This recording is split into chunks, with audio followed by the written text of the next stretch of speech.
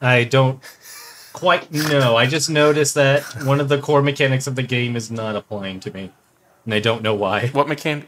What mechanic is that? Save ribbons. They don't exist.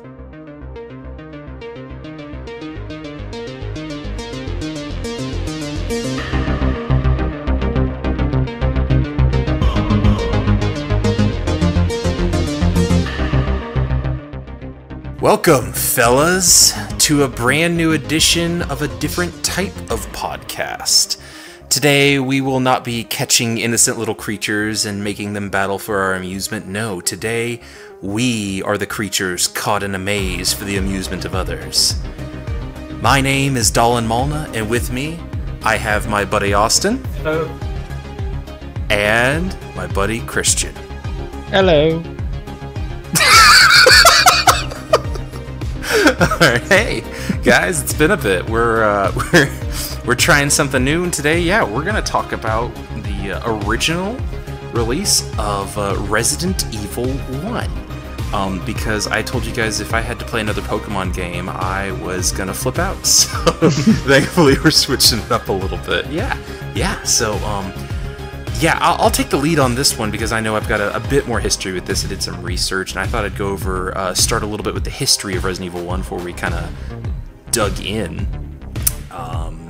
Resident Evil 1 originally was basically going to be a kind of a sequel or remake to an old SNES horror game called Sweet Home, which ironically was actually like a licensed, video game.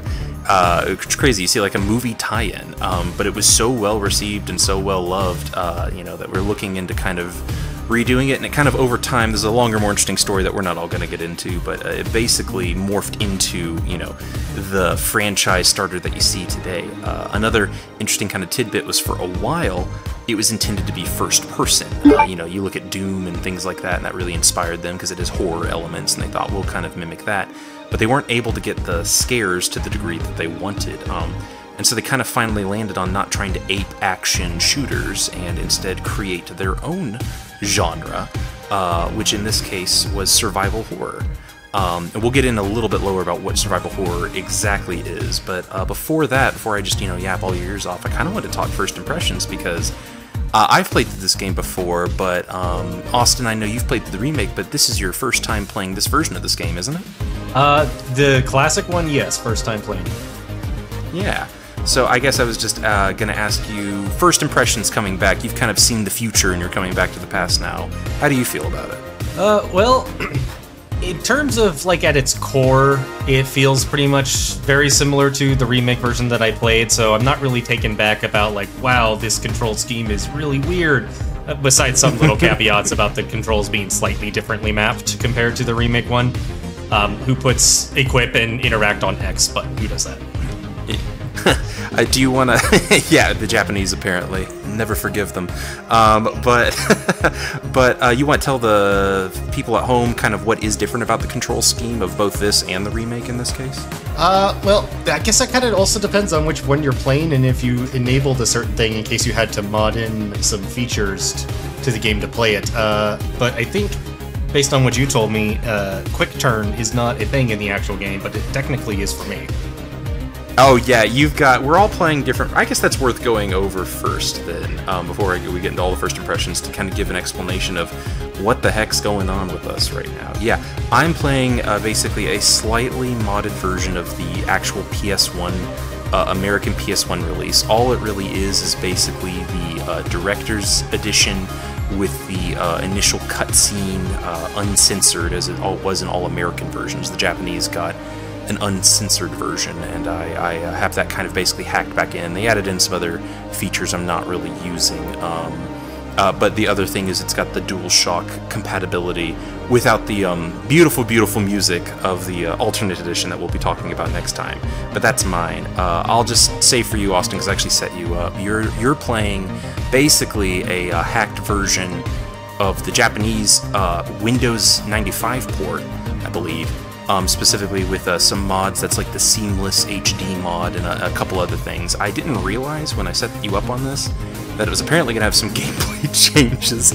I mostly just wanted you to get the classic version in a way that was very easy to, basically run at higher resolutions for video capture. without intending to change the gameplay too much. But apparently, you got some cute little quality of life changes that none of us got. So yeah. And then Christian, you're in fact playing a very special, different version, aren't you? You want to tell us about that? Yes, I'm playing the DS version. So instead of I made Austin play a version with higher resolutions, and I guess I made you play the version with even lower resolutions. You're playing it on a calculator, basically. Yeah, pretty much. Yeah, but that goes over what you were saying, because to our surprise, Austin, specifically with your version, you're like, where are the ink ribbons, right? That was a... Yeah, I couldn't find any, like, wait, I could just save. Nice. Yeah, you were like, you just went up to the typewriter and you're like, yeah, aren't there supposed to be ink ribbons in these games? Isn't that what they're known for? And I'm like, yeah, here's mine. And you're like, not in mine. And they're like, ooh, quick turn. Oh man. So yeah, he gets the perfect I get easy version, mode, which is funny. Well, thankfully, I did make sure, something I intended, speaking of easy mode, was I made sure none of us got the original American edition, which disabled the kind of targeting feature. As we all know, and we'll get into the controls in just a second, as we all know, when you pull your gun, you can tap a button basically to target one of the closest zombies or switch between targets, which helps a lot in a game that has a feature this has, which is fixed camera angles along with tank controls. We'll delve into that in just a second, but it's very important because you can't aim over the shoulder or first person, as they originally intended. They settled on this different control scheme. But in the American version, to up the difficulty to combat rentals, you don't have an auto-targeting system. You have to just know where they are, aim, and pray that you're able to hit them. So, because I love you all, I made sure that whatever versions we were playing did not include that crazy feature. But I guess going from there... Yeah, but that's funny. Well, actually, Christian, your take I'm especially interested in, because I've been playing Resident Evil games for, I don't know, probably close to a decade now, and Austin's been a little bit more recent, but he's definitely had a lot of experience with the genre at this point. But this is your first time playing a game like this, so you want to tell us kind of how you're feeling about all the deep end that we kind of threw you into here? Yeah, this is a game. From my experience, I've played Resident Evil 4. Yeah. And part of Resident Evil 5. So this is my first experience with 1. And I'm glad that I'm playing it now, because I can already tell that as a kid this would have been a game that I would not have continued playing. Oh man, so he doesn't like it, huh? First impression is bad, right? It's not that I don't like it. I'm just thinking back to, like, if I had played this around the time that it came out, or when it was like new, and I don't think I would have continued playing it. Because it's too scary, right? Oh yes, that's why. That's 100% why. Watch out for those polygons. Oh man. Okay, yeah. So what's so different about this one? Yeah, is the big claims to fame or whatever is inventing the survival horror genre. A couple things it did was rather than, as we mentioned, that first person or over-the-shoulder camera, it had fixed camera angles, kind of cinematic like a movie. And to navigate that, because it's very difficult, there's something called, and at least in America, it's called tank controls, where your character doesn't really go up relative to the camera, because the camera is frequently shifting outside of your control, but rather forward relative to the position they're facing, and left and right, not moving left and right relative to the camera, but rather tilting your character. Again, very much like you would operate a tank in a video game, where you kind of like have to aim first and then go forward. This style of gameplay has very much fallen out of fashion, for quite decades at this point. But it was actually, believe it or not, if you go back in old reviews, it was actually widely praised for being a very manageable way to navigate the system. So again, I know I just kind of bullied you, Christian. I'm actually going to bully you again. I kind of want to hear your thoughts. Be honest. Talk about what you dislike as a modern perspective. We did that with Pokemon. Let's do that here. Or what you think is valuable, or both.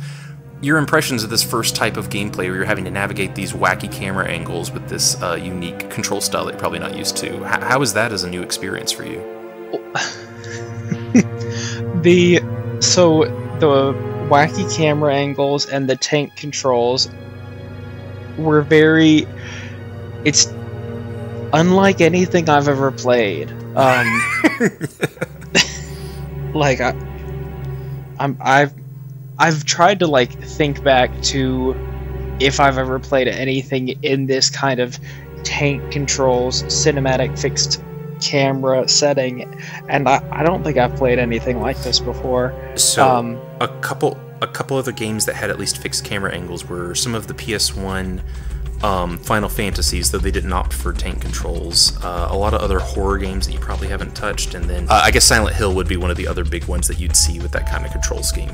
Okay. Yeah, I haven't, having not played any of those. This was brand new to me, and I can appreciate it now, because it is new, it's fresh. I definitely can see the allure that it has, especially when it came out, because like you said, there's not much like this was new,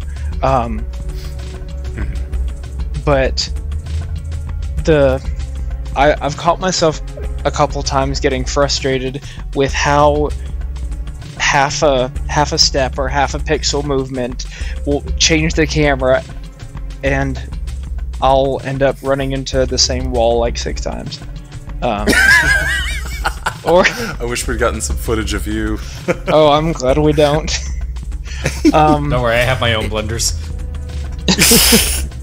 But I mean, I mean, I'm gonna continue. Like, I'm not. Yeah, well, yeah. I'm not calling. I have you quits. at gunpoint. Yeah. So. But it's. I feel like as I got to basically the end of this round that we've gone through of the game, I feel like I'm getting a little bit more comfortable with the controls. So I'm curious, and now that I'm kind of getting a feel for the game, because like, in terms of gameplay, and maybe I'm jumping the gun a little bit, but when you like collect an item, I'm used to just being able to go up to where it goes and just press a button and it say like, do you want to use this item? But having to go into your bag, select the item, select use it, to then find out if it can even be used or not. And like, so that threw me. I don't want to spoil any specific puzzles, but I'm sure we'll talk about them in a minute. Oh, yeah, we'll definitely get down to that. Yeah, I think that stems back from those roots as this kind of being started as actually like an RPG style thing. And not that later games get way better at kind of streamlining some of the things that don't intend, like it tries to keep the difficulty where it's trying to be difficult, but some of the kind of monotony, it gets a bit better as the series goes on. Rough edges are rough on this one, as we'll get back into that, but I do find it fascinating seeing those different styles, because before we move on to those puzzles, which I do want to talk about next, Austin, I really did want to hear, as someone who has not played these games quite as thoroughly as I have. I know this is a semi-new genre for you, but you've had enough time to kind of come to grips and be as comfortable as you're going to be with it. I'm curious how your perspective might have lined up with Christian's, or where it differs, or what's your take on these controls and camera angle? So to get the full picture from my perspective, I gotta travel back in time to the very first time a Resident Evil title has graced a screen of mine, which was Resident Evil 4 on the Wii. Now, while it's not the quite same control scheme, it ingrained in my head the concept of Resident Evil camera bad. And I have gone through years and years of my life not wanting to play Resident Evil games because I got experienced to a camera angle system that I hated. And I made this very vocal to you when you got me into Resident Evil games for the first time. Resident Evil 1 Remake, the first one I ever played of this control scheme, was a nightmare to get used to. But at this point, I honestly really love it. It is a control scheme that I would play if a brand new Resident Evil game came out and they went back to tank controls. I would still buy it day one. I enjoy the system at least that much. Wow. Now, did that take... How much time did it take for you to go from, like, what the heck is this, to, oh, actually, I'm kind of digging it? What was that time frame like for you? 2 to 3 hours into the remake, I think. It clicks fairly quickly. Now, Christian, I don't know how long your exact playtime is, but getting through the mansion takes about 2 to maybe 3 hours if you're going slow, so it kind of makes sense that maybe a lot of that time was spent. How long do you feel getting to the checkpoint we got, which was the guardhouse? How long do you feel like that took you in hours in-game? I mean, 2 to 3 hours, maybe for you. Oh no. I think it took me, I would say at least 4. Wow. Okay. No. Yeah, because it's a new style to get used to. It's a new style, and I got lost a few times. I'm so excited to see if this changes, or God forbid, if this is just you slowly being drugged through the mud behind the two of us having a blast killing zombies. I hope that's not the case, but it will make for really funny podcasting if it is, at least. Oh, man. I think it took me 2 hours exactly looking at the footage I recorded. Yeah, I was close to that. I was actually going to be under 2 hours slightly, and then I got cocky because I have played this a lot. And I recalled, I think I mixed it up with the remake in my head, and I felt like I could handle the dogs as you're going to the guardhouse. And in my version, which had fewer dogs than yours, Austin, because mine, even though it does have the auto-aim added back in, still has the increased enemy count. So there were about 6 dogs waiting. It was 3 and 3, but still, there were like 6 dogs when I turned the corner, and they just stun-locked me to death, and I was like, I can't even be mad because I did this to myself. So you had 3 and 3? I think mine was 2, 2, and 2. So I think I still had 6 dogs, but they were spread up in 3 sections of 2. I know enemy placement's a little bit different depending on which version, if you're doing the director's cut or if it's the American or the Japanese. It's basically the same experience, but there's a couple tweaks about it. Alright, so that's enough yapping about this beautiful gameplay that we're dealing with here, but I kind of wanted to go into the other half of this equation. We've been talking a lot about like control schemes and things like that, and I do want to break down some of the puzzles and get more nitty-gritty, but before we get there, I think it's important to establish the incredibly frightening, I mean genuinely frightening, terrifying tone that this game sets up, starting with that opening cutscene, right, fellas? Oh, yes. I mean, that's... The dog. Yeah, Yes. yeah, what it... I was shaking in my slippers. Okay, so, like, we've all seen this. I'm putting it up on the screen now. I can't hate this, because it does establish very quickly that the tone of this game, which is trying to be scary, and I we can talk about how successful it is at being scary or not, but it also is trying to not be miserable. A lot of, actually, Austin, you and I have had a long-standing debate on kind of what qualifies as horror or not, and one of the things you had mentioned was, like, all the horror that you dislike, or what you consider an aspect of horror, is it kind of being just miserable. And I feel like this game goes out of its way to... It's gonna try and be scary.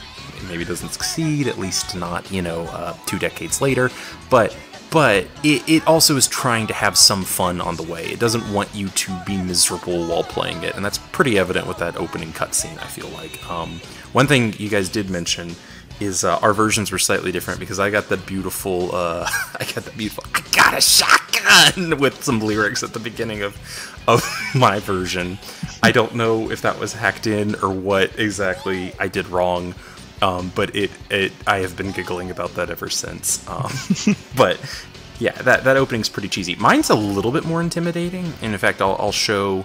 I wonder if YouTube will let me. I may or may not be showing the version up there that's kind of the uncensored violence, where it's in color and you get like more kind of gore from what the dogs are doing and not just the camera shaking wildly. It's a little bit more spooky, and I think is a better representative of what the game's trying to be, where it's a little bit corny, a little bit goofy, having a little bit of fun, but is trying to actually juxtapose that with genuinely scary moments.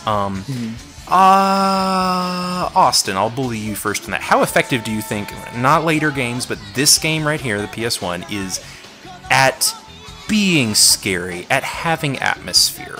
What do you think? Well, this is, from my perspective, I have maybe 5% of a horror feel for this game. It's not scary in really any capacity, in my opinion. It is very goofy and campy, but I have a really hard time personally getting scared from, like, the game came out a while ago, but the low poly zombies are not scary. The atmosphere is fun to be in, but I'm not scared around the area. Like, turning a corner, camera changes and there's 2 zombies, it's like, oh, hi. It's not like, zombie! It's just like, time for you to die now. So I'm not scared in the slightest. Yeah, that sheen's come off a little bit. Just for reference, since this is 5% scary, what percent scary is Pokemon Yellow? -20? -20. Okay, so we're at least beating that. Christian, I think one of the antidotes to fear is frustration. So I have a feeling I already know what you're going to say, but I got to ask you too. You know, even years later, is this horror game, does it still hold any power of terror for you? I am not scared by it, but But you fear it. Yes. But I will say this, in terms of like the vibe that this game has, especially with the like live action cutscenes, that I love. I loved that.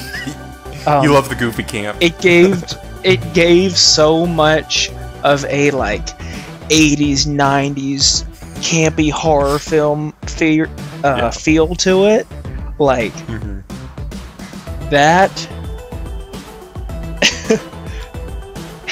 that is worth the gameplay issues for me, honestly. That is, at least so far, that has been the saving grace of this game. Because I love that feel and that vibe to it. Well, oh, go on. Sorry. No, you go ahead. Well, I was just gonna say that vibe goes on beyond just the intro, because while that is the height of the camp, those in-game cutscenes I don't think really remove that camp and that goofiness very much, do they, fellas? No. Not at all. The best joy of the campiness are the voice acting throughout the entire game.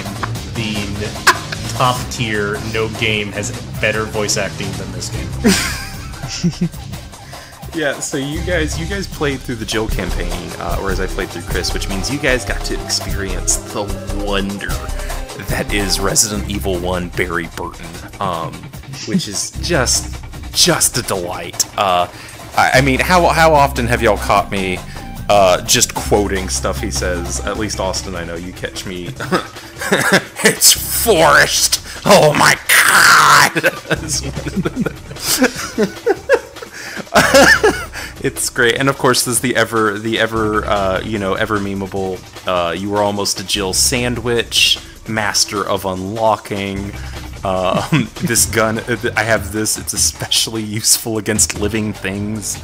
I mean, just every cutscene he says something utterly bizarre, and you're just like, what the heck? I keep half thinking he's like gonna turn even though I've played the game, I keep waiting for him to turn out to be like a monster that's trying to pretend to be a human. That's how bizarre Barry Burton is in Resident Evil 1. On that note, it sounds like Jill's response is that she's just acting like she's in a sitcom. Oh, Barry! You were almost a Jill sandwich. I know. I keep waiting for the laugh track. So I do agree. I think at this point it is really fun, but I don't know how scary it is, and where it's scary, it's almost kind of an accident. While I do think the bones of what it was setting out would lay the ground for genuinely great horror games that could do things scary. For instance, we'll get into that in a minute, but the ink ribbon system I think is a brilliant idea for games that are trying to induce horror.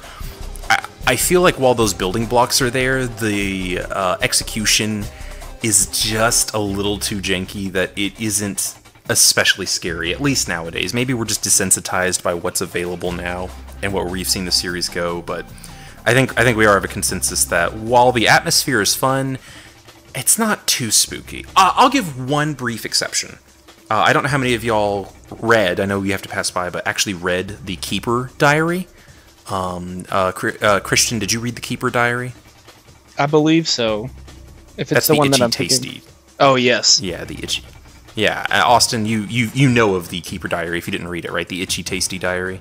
Yeah, if I'm remembering correctly, the one you're referring to, yes. Yeah. I do feel that is one moment. Ironically, it's probably because it's stripped back where you're just reading text. It's not having to listen to voice acting or trying to show you a low poly zombie. It is, I think it settles home what maybe the series should have gone for a little bit more, at least at this stage, where you start thinking about the conceptual horror, because the little Minecraft zombie chasing you isn't that scary. But thinking about a man slowly losing his sense of self and slowly succumbing to this virus and being turned into a husk of a human being, that's actually a little spooky. That is actually scary if you stop and think about it. Maybe we're too ADHD brain to really stop and think about the implications, but there's another message later in the game where a man's like, yeah, I've been infected and I've taken some stuff to try and slow it, but I know that's just buying me time, and it's just enough time to write my wife, my wife, this letter before I blow my brains out, because I can't stand the thought of becoming one of these monsters.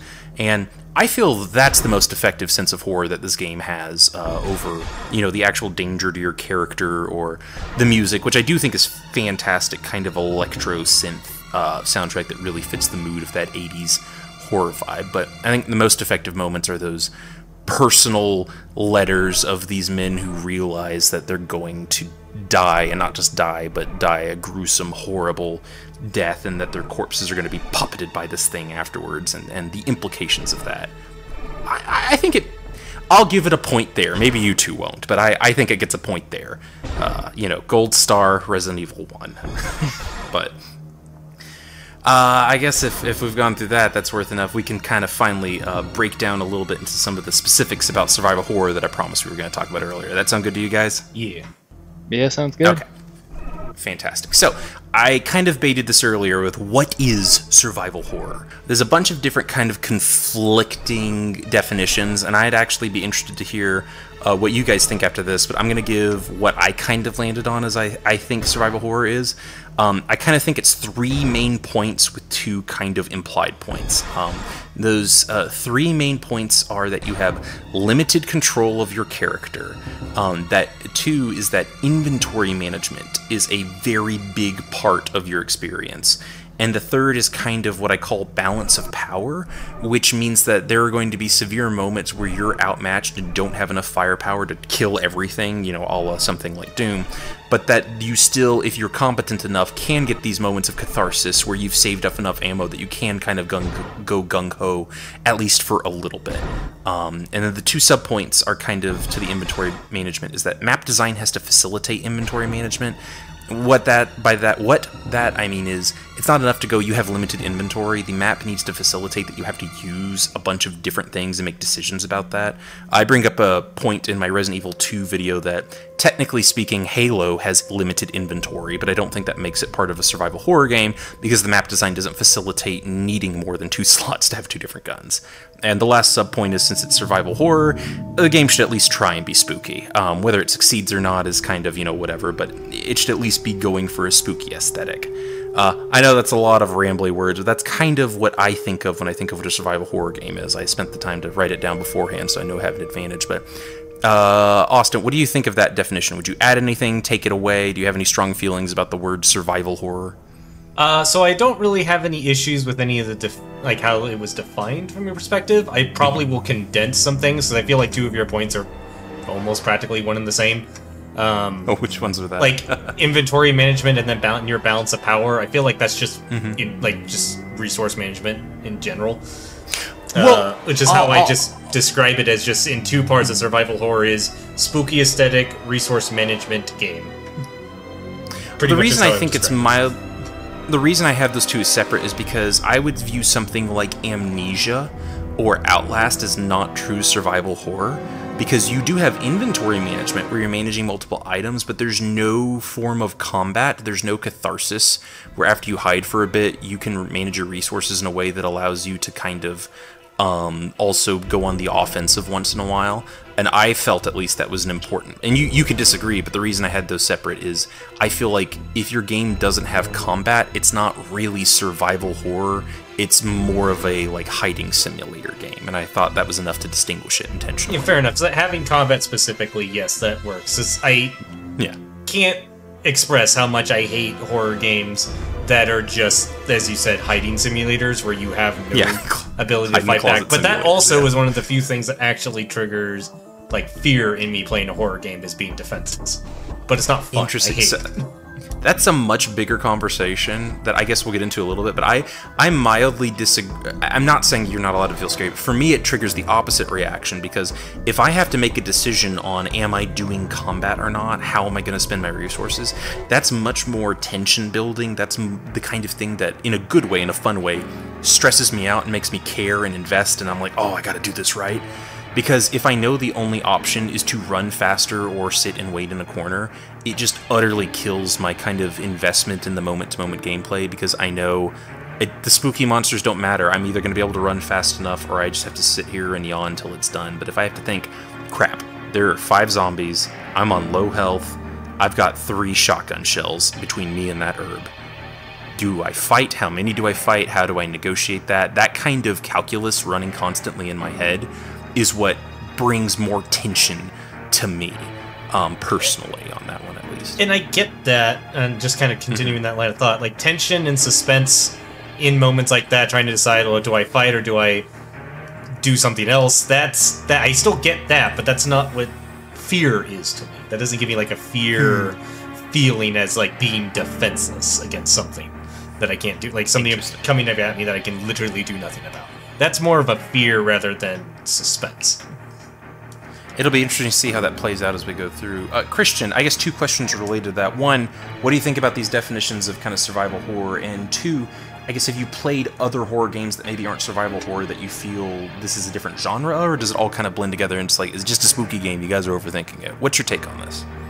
I mean, I think you both have very valid definitions with regards to suspense and fear and horror and what exactly all of that means. I mean, thinking back, I don't know if I don't have much experience in like playing survival horror really at all. Well, what about other horror? I can think of one example I know you've played is the Scarecrow sections of Arkham Asylum. Yeah, I guess that.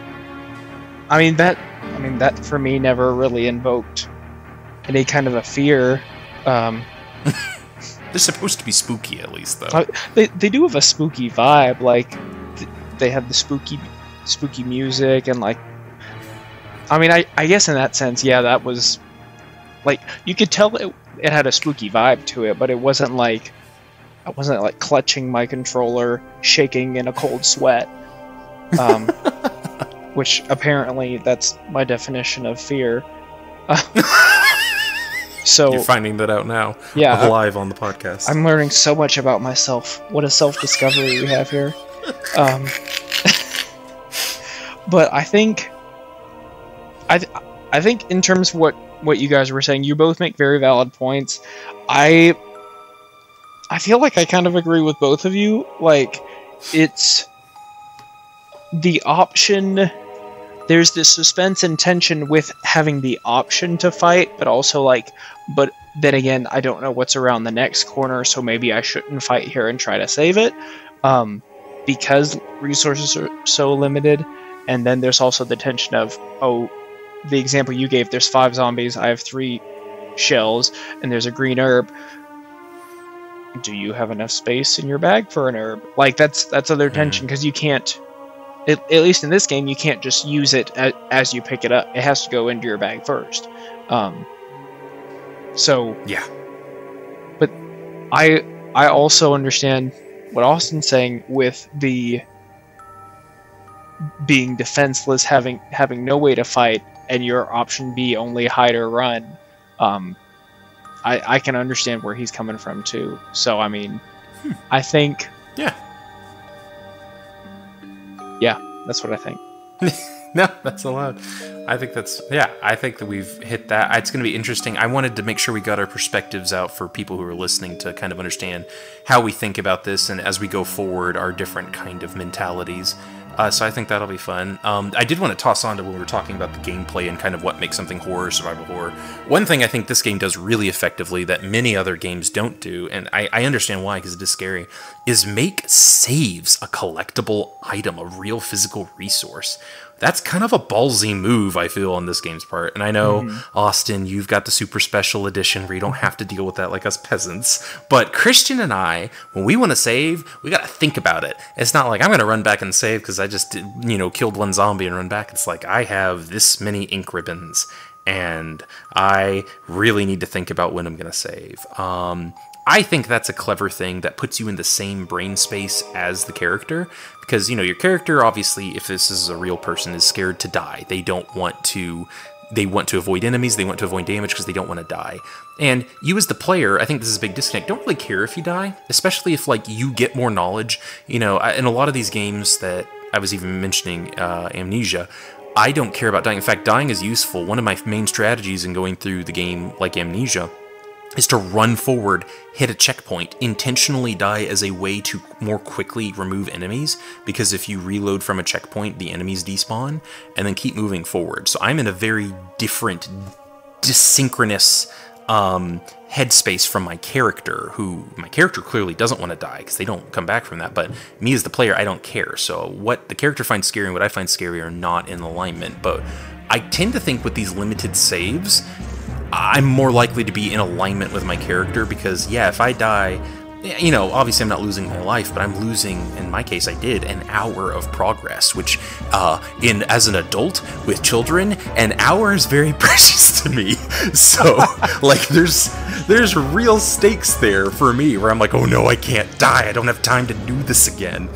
So, I think that's a very effective thing the game does. I don't know if either of y'all really have an opinion on that, but that's I do, worth actually, saying. To comment on that. So, I guess there's kind of two different ways I guess you can probably view having saves a collectible item.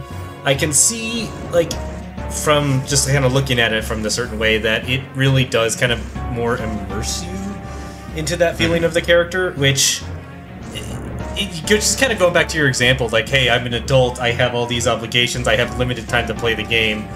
Instead of feeling really into it, a positive feel about what this game is giving to me, dying and losing progress kind of just gets annoying instead. So it's it kind of depends on your mindset when you go into the game. If you're there just to vibe, it's a fantastic idea. If your goal is to try to clear it in limited timetables, it sucks. It really sucks. Well, but I have a question for you, because did you die at all during your playthrough, Austin? No. Okay, well, I did, and this is why I think that fear may be overblown because you didn't die, so you're imagining that's going to be worse than it is. For me, dying and losing that progress, actually, even though I talked about losing an hour, I'm kind of exaggerating, because I think the most important thing about this game is knowledge more than anything. You can clear things hilariously fast if you know exactly what to do.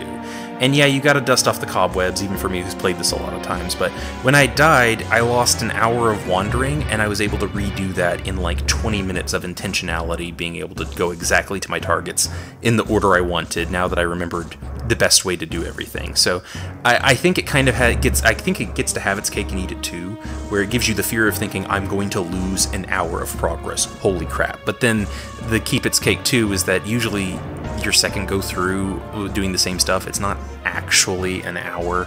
It's like half the time or less, in my opinion. So that's been my experience. But actually, Christian, you may be more able to speak on this recently, because you probably died more than once based on our conversations. Yes. Did you feel after you died, were you able to accomplish the same tasks faster than the first time and get better at them? Or did you really lose that much time and it was really achingly frustrating to have those limited saves? Yes. The second? I would say yes to both. I felt like I learned from it, but also it would frustrate me because I'm the kind of person that, especially in a game like this, where they're in a game like this, I'm the kind of person that clears a room, runs back and saves, clears the next room, runs back and saves. so that I don't have to like keep redoing stuff over and over again. Yeah. And I couldn't do that here. Yeah, this game does not. That's exactly what the save ribbons are intended to stop from happening. It worked.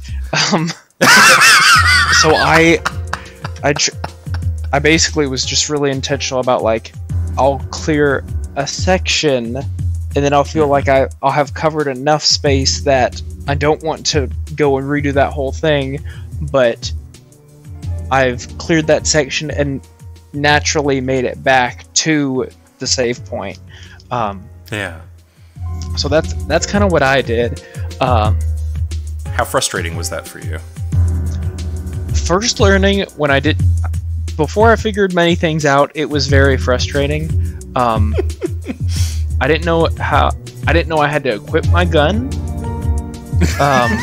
when I first started the game, because I just assumed in the cutscenes, you know, they have guns. You think they got a shotgun. Yeah. you would think she already had her gun ready, but no. Clearly not. And the knife is the knife less than useless. It is the equivalent of trying to use a butter knife to cut through a wooden table. That is the best way I can describe it. If any listener has tried to cut through a wooden table with a butter knife, just please let us know how successful you were. Is that how successful you were with your knife? Yes. Okay. Because the first zombie killed me twice. Oh no! Before you didn't run from him? I did. I thought I had to get something behind him because I'm not used to this style of game. Interesting. So I thought I had to fight him. There is ammo if you do kill him and then examine the body. You do get ammo as a reward for doing that, but it's not necessary. Yeah, but like I didn't know that. So that's why I finally reached out to you guys, and you were like, "Oh, you have to equip the gun." So then I used ammo to kill him. Yeah. And found out there wasn't really anything behind him. But I felt like just from my experience with other games, not in this genre, not this style of game, I just assumed there's an enemy I have to get. I have to wipe out the enemy and get to wherever they were, because there's probably something there. That's how my mind works. To kind of go off that, Christian, real quick. I find it interesting how we both kind of started this game a bit differently. So it kind of seems like to me that you got into the game and you just started rolling with it, and you try to hopefully get a grasp of the controls as you go. Is that kind of how you did that? Or did you try to go through a control list first, like kind of what I did? I just tried to see, like, okay, how do I move? How do I aim? How do I do this? And I made sure I did all that before I left the dining room. So I'm kind of curious what went through your mind when you first started. I just kind of rolled with it, because at least a lot of games today, or like that I played through like my childhood and up to this point, when you first start them, have like some sort of a tutorial level, or as you're going, they have like the quick tips of like press X to open a door, like things like that. So I just kind of assumed there would be something like that here. So I'm not the kind of person that looks at controls and figures stuff out first. I just kind of go head on, assuming that the game's going to tell me what I need to know. And clearly my assumptions were wrong here. I guess I should have sent the manual over, because I back in the 90s, you would have been assumed to have read the manual before jumping into the game, which, we don't really do anymore because we don't get manuals anymore. Did anyone ever read the manual before starting a game? I know this is back in when I was a kid, yeah. Really? Yeah, that was very common. No, so, okay, side tangent, which everyone's here for anyway. If you're listening to the silly podcast, you exist for side tangents. But, like, old RPGs, for instance, literally, Final Fantasy IV, one of the first RPGs I got, the manual literally is a walkthrough through the first half of the game. Like, they're so, like, we know you don't get this, and you're a child, here is a walkthrough. It's not just like they would, like, I don't know what the Resident Evil 1 manual looks like, because I actually haven't read it, but like they might literally solve the first puzzle for you even, just to be like, we want to make sure you kind of get it before you go in. That was the level of detail manuals used to have back in the day. Wow. Yeah. I have a small collection of PS1 and PS2 games that I'm now kind of want to go back and look at the manuals in there and see what they look like, because I don't remember ever looking at manuals prior to starting a game. Oh man, maybe we should do a side episode on manuals sometime. That's a little bit of a sidetrack, but yeah. So that's I guess dealing with that. I guess talking about, you know, whether you should have run or not, I think one of the interesting things about this is kind of this MetroidVania-esque setup that this game has, you know, where you've got these left and right wings and different keys blocking everything. How did you guys, I guess I'll bug Austin, what do you think about, you've played these games before, but what do you think about kind of the puzzle-esque setup where you have a lot of options to go through, but you're going to have to narrow them down one at a time, that MetroidVania setup? So, I mean, I never attributed it to Metrovania because I never played any Metroid games or anything like that where that genre is defined. We'll have to fix that. But what Resident Evil displays in terms of its map layout, puzzles, and progression through those puzzles is very endearing to me. I really like that method of map progression. It's very fun. Yeah. I enjoy it. You're going to have fun when we get to Castlevania. That's all I'm saying. It's a lot of similar ideas, even if it's in a 2D space. Christian, we were just talking about how difficult it was. You're having to not just solve these puzzles, but you come to grips with a new control scheme, learn all these hidden rules that feel like second nature to those who've played before. Were you able to even enjoy any of the puzzles, or was it like just, at this point, it is another frustration on top of a bunch of other crap I'm trying to figure out right now? I enjoyed the puzzles once I kind of got a feel for the controls. Yeah. But before I figured out the controls, the puzzles were more frustrating than anything else. Yeah. But oh, I have to ask. Yes. Did you get tricked by the poison room? The one with the gas?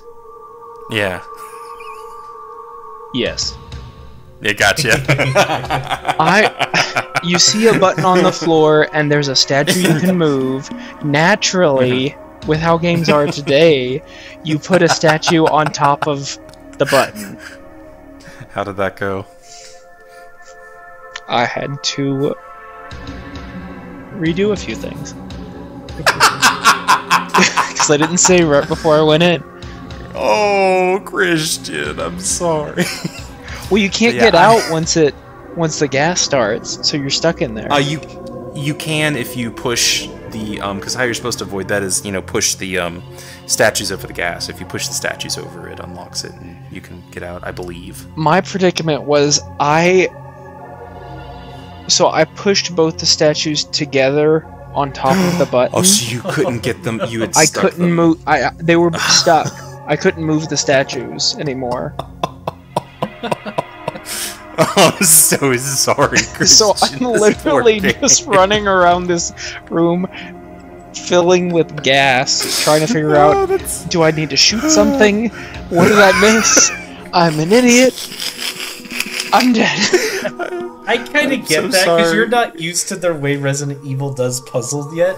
Exactly. I'm just in the mindset, as soon as I walk into a room, even on a new game, I'm just thinking, alright, what in here is going to kill me? How do I stop it? And that's just what I do, treat every single room. I'll get there, I'm sure. Oh man, this is funny. I'm waiting to see Christian at the end of this, like, you know, just dual fisting like shotguns and being like, not a problem. I already have enough save ribbons. I just did it through without saving. I'm that good. I got a shotgun. I believe. I got a shotgun. Is that going to be our Diglett for this? Oh, this no. Yes. Oh man. Oh man. Anyway, but yeah, I also really enjoy the puzzles. They're a couple of things I love about them. One is the most difficult part is figuring them out. Once you've done it and you want to go back through a speed run, they're not a lot of like really frustrating kind of like logarithmic, you know, mathematical equations. It's like once you get it, you can run back through them quickly. That's one of the greatest things about this game that we'll get to later.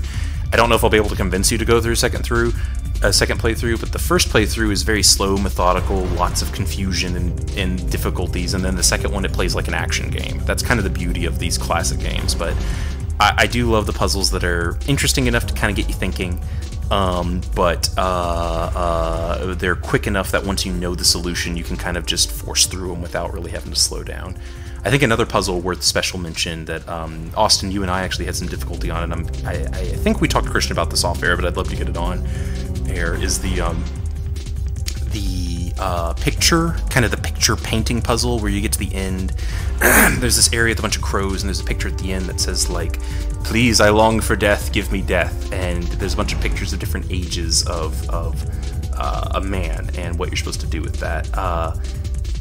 Christian, what was your reaction? I want to hear unfiltered first, how you handled that puzzle, because Austin and I had kind of some differing opinions on it. My first thought was, how did these crows get inside this house? I mean, that's a good thing to ask. And then my second thought was, I'm just gonna push all the buttons and see what happens. He is not first in the ways of Resident Evil yet. My third thought was, those crows killed me, so I'm gonna do it again. And then my fourth thought was, let's go, they're all different ages, so let's go youngest to oldest and then see if that works. Okay. So, did you not feel like the hint at the end was helpful enough to know to go youngest to oldest on that? After doing the first round of just pushing the buttons, and as I pushed the buttons, I read everything, but I wasn't sure how to undo what I had already did. So I was like, yeah. I'm committed. Let's just push them all. Let's just see what happens. Who knows? Maybe this is what they want me to do. The crows disagreed, but if I had taken the time and just read everything and not pressed buttons first, I feel like I would have gotten to the conclusion of, yeah, just go infant.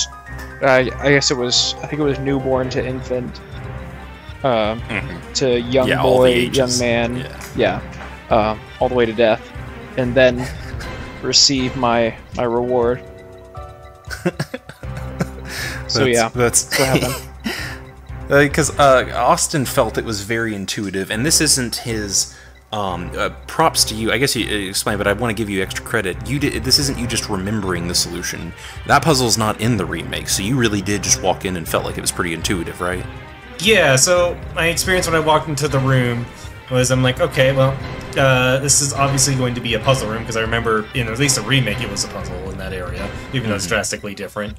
So I walked up to the first painting and inspected it, and I saw, like, shows a band, blah, blah, blah. There's a button. Do you want to press it? And I'm thinking, I'm not pressing anything until I know what this room's about. So I didn't touch the button. I walked to the end at that point and saw the picture saying, like, oh, unto death. And I looked at one more picture, and it was a different age. I'm like, oh, okay, that's just youngest to oldest. Boop, boop, boop, boop, boop, done.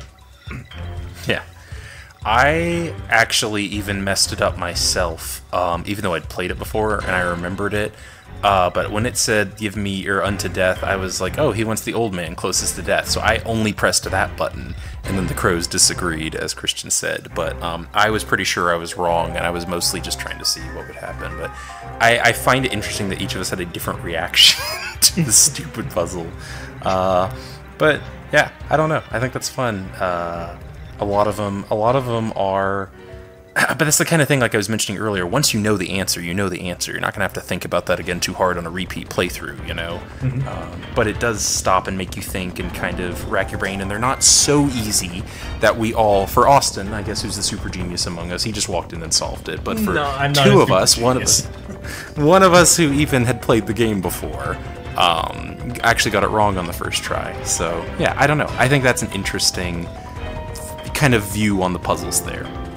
Okay, I know we're getting near the end, but I kind of wanted to go over, because, you know, this isn't exactly a walkthrough, but I thought it'd be worth talking about some of those crazy moments that happened in the story for us, and kind of some of the big differences we got. Because the game starts out, you know, you're playing as one of your characters, the other one goes missing. Hey, let's go find that guy. And then pretty soon you're separated, and you'll meet your companion, again, Barry if you're Jill, and Claire if you're Chris, and try and find them. Claire. Are there any... I'm sorry, I said Claire, and what I meant was Rebecca. So unfortunately, I'm a dumbass, so we're just going to go from there. No, Claire is not in this game, but Rebecca is. And there's just some... I kind of wanted to go over some of the big moments that... I want to hear. I know we kind of talked briefly, but... Austin, I mean, tell me about Barry, please. Barry is a wonderful, even if he's a bit sus, man that is wandering this... Why did I forget the word? Mansion. Yes, it's a mansion. Yeah, I'm clearly the smart one. I don't know what a mansion is. But, yeah, he sure is weird, but he sure is funny. Yeah. Christian, you have any strong opinions about Barry? Something's off about that man. What do you think's off about him? Just like the weird, like dialogue, or like script character-wise? Do you think there's something off about him? So, I have two theories. Okay. My first theory is either he's up to something and he's some sort of sneaky, behind the backs guy. My second thought is he is scared and weird. He there's one situation where he's like, we should split up. I'll go back in the room we were just in. You go to that entirely new wing of the manor. And I'm like, this... He's like... I don't know. He's bad at coming up with plans. He's like the Wish version of Freddy from Scooby-Doo. Like... or not even Wish. He did save your life when you grabbed the shotgun. Yeah, but I mean, why was he there? He was supposed to be in the dining room, you know? And okay. I don't know. He's something's not right about him. Okay. I don't know what, because I haven't played this before, but Barry has me wary. Okay, yeah, wary on Barry. I like it. Now, I don't know if this helps or hurts your theory. Part of you, I'm not going to confirm nor deny the plot implications. I will say there's very likely some gameplay limitations, because one of my favorite moments on the Chris playthrough where you meet Rebecca and she's like, oh, I'm like one of the last surviving members of that team we went to come look for, you know? And she's like... She's like, all right, I finally met another survivor, thank God. Can I join you on your team? And you can say yes or no. And I'm like, yeah, let's get some help. So I hit yes. And she's like, thank goodness. I'll stay here while you go on a... when you say yes, come help me out, she's like, I'm going to help you out by staying here. Which is... I'm sure it makes a change, because I don't know if you've noticed, or we've talked about a little bit, but there's a bunch of little story cutscene changes depending on your actions. Oh, you know what? That leads right into the next one. When you meet Yawn, everyone had, I guess, a slightly different thing. I found a corpse when I went to go... Yawn is the giant snake, by the way. I should have mentioned that. But outside the giant snake room, I met a corpse. There was no one there for me. Just... Yeah, no, he was there, but like he was dead. And I happen to know, I can pretend like, why is that? But I happen to know I just took too long to get to him. And there's an internal clock, you know, like timer. And I think if you take more than 30 minutes from starting the game to get to him, or maybe it's an hour, I don't remember, he just dies and doesn't have a cutscene. It is unfortunate because, Austin, you got to witness greatness when you met him alive, did you not? Yes, as he ushered to me in some of his dying words, there are terrible demons. Ouch! Ouch! But see, what's even funnier is Christian, you found him alive, right? Yes. But he sounds nothing like that, did he? That impression is not a thing you've heard before, is it? It sounded like someone was reading off a teleprompter. Okay. It's just, there are terrible demons. So it's even better. Is like you can almost forgive the Resident Evil 1 game because again, it's a Japanese game. They've even admitted that they like didn't have the funds to hire professional actors or anything like that. They just literally grabbed people off the street who could speak English. Not even well, you know, sometimes. They weren't even always native English speakers. And it was like, can you speak English and you don't sound Japanese? Okay, you're in our game. Some of them are like Canadian or like Belgian, I think. Like, I don't even know all the details. They don't even know who all of them are. They haven't been able to hunt them all down. But what's even sadder is they added in kind of a CPR minigame in the extra mode that I made you not play, Christian.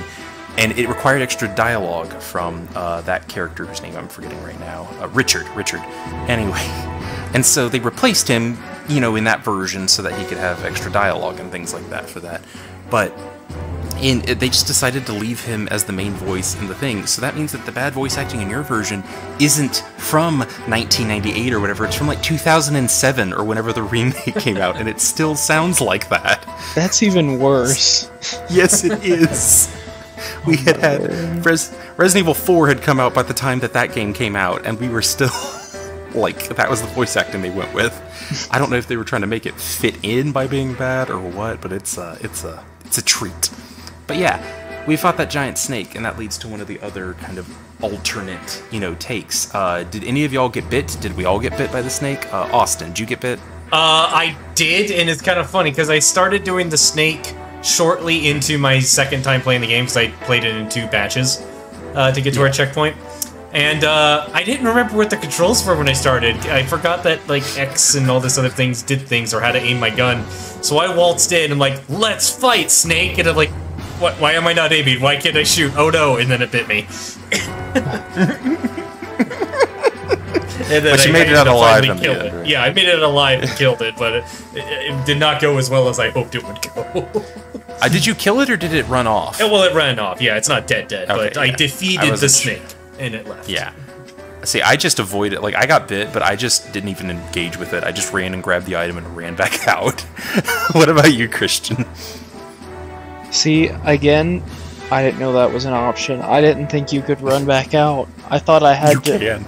I ran and got the item, and then I kept circling the room with my bazooka, and I used all my bazooka ammo on him. I'm going to be specific. It's your grenade launcher, because there is a missile bazooka launcher later in the game that's a different thing. Okay. Yeah. Grenade launcher. I used all of that, my ammo on him, but he did bite me. And so we all got the scene where you walk out, and it's like, oh no! I am poisoned. Mm-hmm. What happened for you guys? I woke up in the room where the serum was at that I had to get for Richard initially, and was like, "Oh, I'm awake now," and then I just kept playing. That was it. Yeah. So yeah, when you're playing as Chris, well, first off, I didn't get Richard a serum because, he was just dead. But when you play as Chris, he walks out and goes, "Oh, I have a terrible headache," and Rebecca shows back up and is like, "Oh no, don't worry, I'll protect you." And then you have to run to the other side of the mansion where the serum is, grab it, and come back to where Chris is. And if you've planned ahead and you've wiped out a pretty good path, that's actually not that hard. You just walk there and walk back. If you happen to have not made a safe path there, you are playing as Rebecca with no access to any of your item boxes, 1 pistol, and 15 bullets to your name. Hope you make it. So, yeah. I happen to know, of course, that was coming and prepared accordingly, but yeah, that's another one of those kind of beginner's traps that if you're not careful about. Chris's game in general is harder than Jill's. He's got fewer item slots, and a couple moments where he really does kind of get like, all right, here's the harder version of this. So, but I played the game enough, it wasn't that big a deal. All right. Thinking about wrapping up, are there any other big topics before we kind of hit the final sections that you guys want to talk to? Anything I glanced over or missed in our conversation?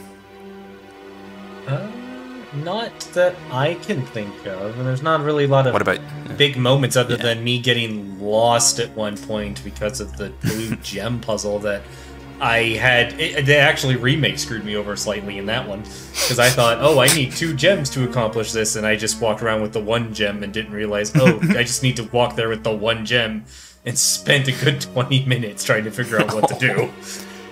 That's not just remake. That's another one of those kind of poor in execution, because it does tell you need these 2 gems to get the solution, and you do need them to get the final prize, but you can use just one to get the progression item. So I agree, that's not greatly conveyed.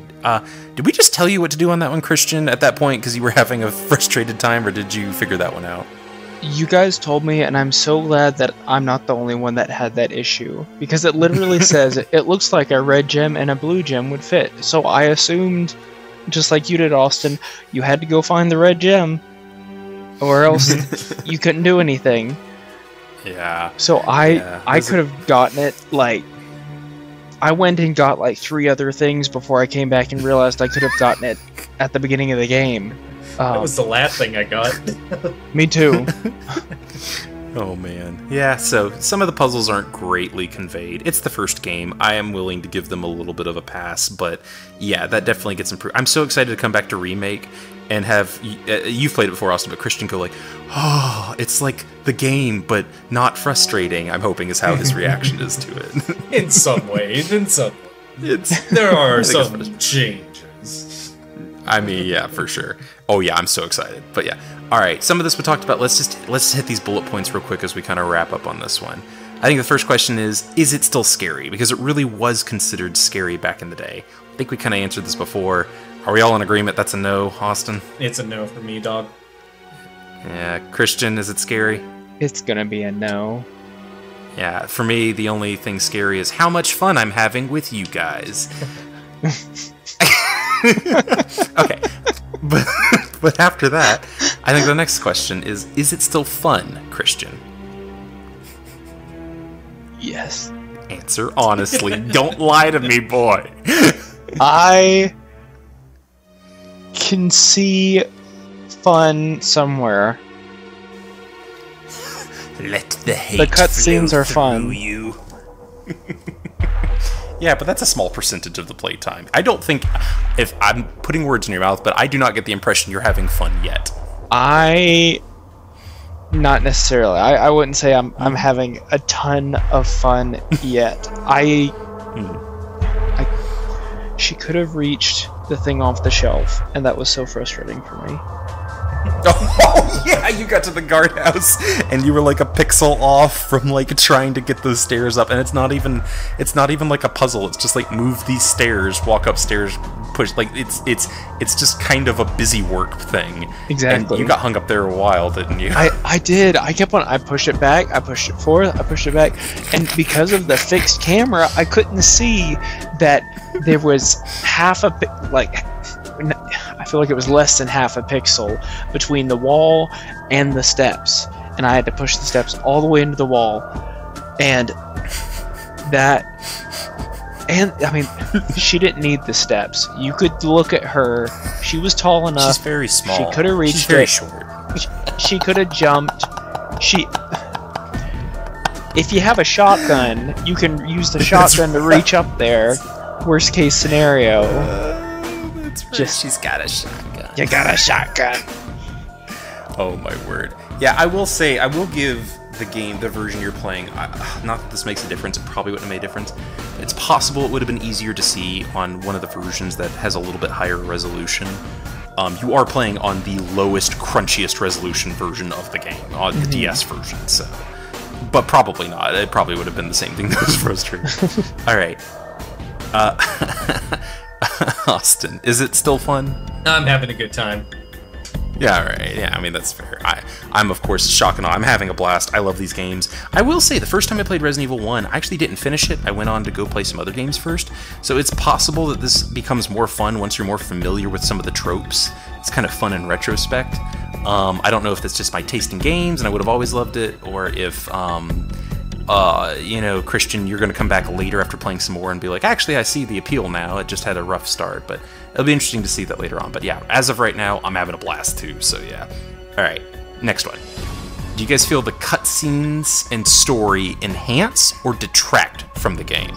Austin. Oh, it makes the game for me. For a good portion of the game, it's enhancing. Because, again, I'm not immersed in the horror aspect of it. To me, this is like a comedic, campy survival game and the cutscenes elevate that so well. All right, yeah, I think this game is fun and good and enjoyable without the cutscenes, but I think it is elevated to one of my favorites because of that. Part of me wants to give this game, we'll get into ratings later, part of me would rate this game kind of low because it has a lot of rough edges and a lot of flaws and a lot of frustrations, but I can't stop thinking about it because of the memes. It really, I think it... and Christian, I think you've said this before, but tell me how you're feeling about those cutscenes. They make it better experience? I love them. They're great cutscenes, and I need more of these cutscenes. Oh, you will get some. Good. And I'll show you... Oh yeah, I'll show you some of the ones, because the other thing is, we'll get into this in the second episode, but there's a lot of differences and little tweaks based on, again, what gameplay you do, and I'll show you a compilation of all the possible cutscenes you can get, so you get to see all the glory of Barry Burton. Okay, good. I need to figure that guy out. All right, so I guess I'll go first on this one, but I'm asking, but then I'm going to answer it. What has impressed you the most about this game? I think for me, despite all of its rough edges, it's how well it does lay out design ethos. I agree that the execution isn't perfect, but a lot of the things that work in the games that I love the most, again, cough cough remake, are set up here. The stuff that is changed that makes this game work from 1 to remake isn't fundamental. It's not like the difference between Resident Evil 2 and then Resident Evil Remake 2, which are just like entirely different genres. The building blocks here work. They just needed some tweaking on the execution, is my opinion, and we see that because of Remake, where they tweak the execution just slightly. It's 80% still the same game, and it becomes it goes from a game that I like pretty well to like one of my top 5 favorite games of all time ever. So I think it's impressive that so long ago, under such technical limitations and without a blueprint to look back on, they were able to at least get the building blocks of this entire genre, which took over the entire PlayStation 1 era of games. So many games were based off of this. Parasite Eve, Silent Hill, so many other games took inspiration from Resident Evil, and they managed to get that much right here. I think that's impressive. Christian, I know this game hasn't been impressing you a lot, and you can answer it was the cutscenes or whatever, but what's the thing that's impressed you the most about this game so far? I sound like a record, but it is the cutscenes. I didn't expect them, honestly. Going into it, I did not expect the fun, campy cutscenes, and it put me in a good mood from the start of the game. That faded, but it at least started off strong. Yeah, we started off strong. What about you, Austin? What's impressed you the most about it? This might be slightly cheating because technically the remake did this for me, but Resident 1 would have done the same thing for me as well if I started with it, is the fact that it managed to, in a relatively short time, get me to appreciate and enjoy this really unique control scheme. When I went into it thinking, I hate this is the worst in every way, but it's honestly not. The control scheme and design that they set in place to make their game work was really well executed. Yeah, I agree with that. That's a good one. All right. Counter to that, gotta have some balance here. Austin, what do you like in the least about this game?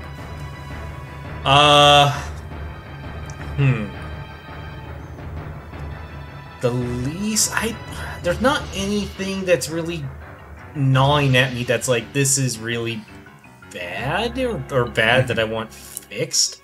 Other than maybe that I think the default control or like button mapping is a bit funky, so maybe that's my least favorite part so far, is the wacky button remappable controls.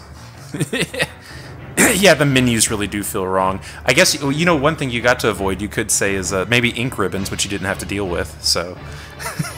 Yeah, I don't know if that would have been worse than the button mapping, because I would have been expecting and used to the save ribbons at that point. Yeah.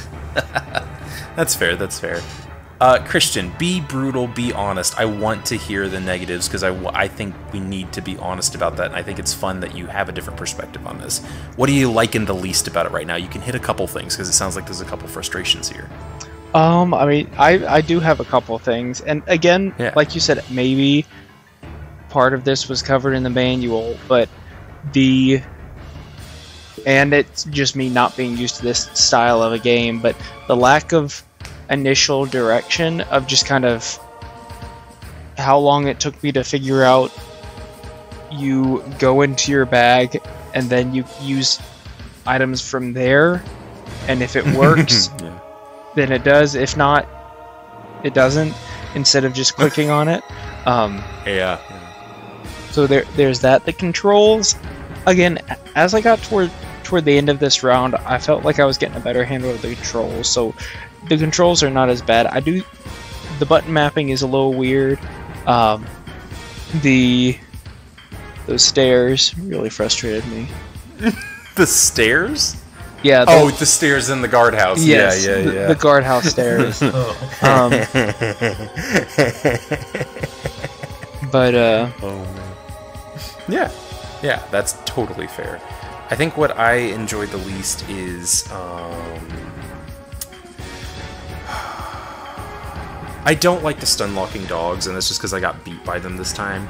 I like being punished for mistakes or being over cocky, and I even knew those dogs were there, so like maybe I should, but like they should be able to hit you, but I went in with full health and just got backed into a corner and didn't even get a chance to heal or pull out a gun or anything, just the way like it happened to happen. I wish there was a little bit more specificity on the placement. I think what Austin had, which was like 2, 2, and 2, would have been more manageable because you couldn't have gotten stun locked, 3 dogs in a row before you could react. So I guess I will say, and that's honestly a tampering with the American version, but I don't like how they increased the difficulty in the American version. It didn't feel like, oh, I lost those 3 dogs because, like I was cocky. I should have like gone in and saved first, but I kind of feel like you just turn a corner and 3 dogs stun lock you until you die is not a super fun way. It didn't feel like I wasn't cautious enough. It just was like I should have known they were there and I didn't, and I kind of got punished for that. It felt a little bit of a beginner's trap. So I guess I'll say, because you guys have experienced this too, some of the beginner's traps are a little bit frustrating in a game that does send back your progress so much. It's not so bad on replays, but that first time through, it's fun when you go, I should have seen that. Like the poison room one, I'm sorry you pushed them where you couldn't get them, but the poison room one, it's like, I don't blame the game for that. I think that's, hey, if you think ahead and are really cautious, you can get it. Kind of same with the painting, maybe, but some of the other ones, like not like you said, not the lack of conveyance, or not really explaining that the knife is useless, or that you can run away from the first zombie. Some of those things just kind of feel like beginner's traps, and I wish the game did a little bit better at kind of conveying its rules before throwing you into the blender, I guess. Yeah. Alright, last 2 here. I don't even know that I can answer this one because I kind of know already, but yeah. Austin, what are you hoping will happen in the second half of the game? I kind of already know what does, so... Yeah, but like, the things I guess you don't know are the things you're hoping for even in this version. I am looking forward to experiencing this, or classic versions of some of the upcoming boss fights, and seeing how that compares to the remake that I'm expecting. That's the best I got for you, man, because I kind of know the plot. Yeah, exactly. The plot's obviously not. That's why, like, what the last question is only going to apply to Christian. I guess I'll say what I'm hoping for in the second half is, having obviously played this several times, that I don't make a doofus of myself and get killed again. I know it's gonna happen. I know the gameplay and the other stuff, but yeah, I'm hoping it's a smooth experience. I guess I'll say I'm hoping in the second half that Christian finally feels comfortable with the controls and it ends up being a smoother experience. Bit of a heads up, Christian, because but I guess I want to hear what you say, and then I'll confirm one thing for you. But what are you hoping for in the second half, Christian? Hoping for in the second half, I'm hoping to just kind of be more comfortable in the game, and that it will be just a smoother ride compared to the first half. Now that I've kind of gotten some of those beginner traps out of the way, I'm going to try every item that I can in every situation, and I'm not going to wander around for an hour looking for a red gem. You're actually, that's one of the things I wanted to say. I'm going to slightly confirm this. We'll see how your gameplay experience is, but the second half of Resident Evil is significantly more linear and streamlined than the first half. You kind of stop wandering around big open spaces and start tackling a series of smaller, more condensed spaces. So, bit more combat, bit more resource management where you're still trying to decide how many guns to bring, but you're not really wondering where to go for nearly as long for the rest of the game. So we'll see how that impacts your experience. Austin, you and I plot-wise already know what is going to happen, so I'm only going to ask this to Christian. Got any other big predictions for like the plot and where it's going to go? I may be way off here, and you guys may laugh at me. I think we're gonna kill Barry. Okay. You think you're gonna fight Barry and kill him? I don't know why, but he's just he's sus. Okay. What do you think happened to Chris and your team leader Wesker? Well, I know I have you haven't seen them in your playthrough, right? Not my playthrough. I have. Yeah. Having played some of Resident Evil 4 and some of 5, I know that Wesker is. Don't say it. Don't tell him. I know something is suspicious. Right. And I don't know what's going on with Chris. He may be suspicious too. Chris is suspicious too, huh? I don't know. Even though you were playing him in 5? I don't know.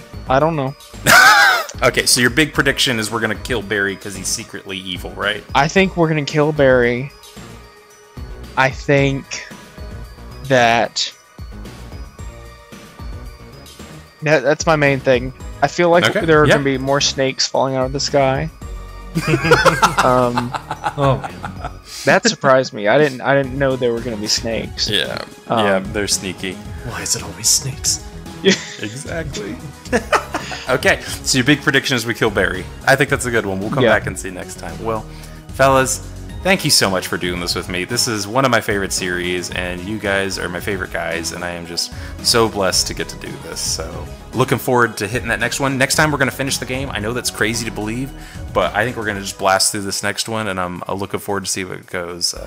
My name's Dallen Malna. Good to meet you. My name's Austin.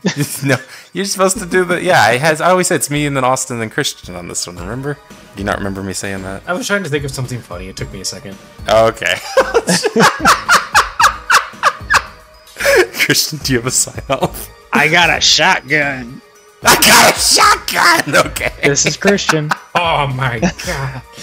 Oh my god. All right. Love you guys. I'm going to stop the recording. Okay.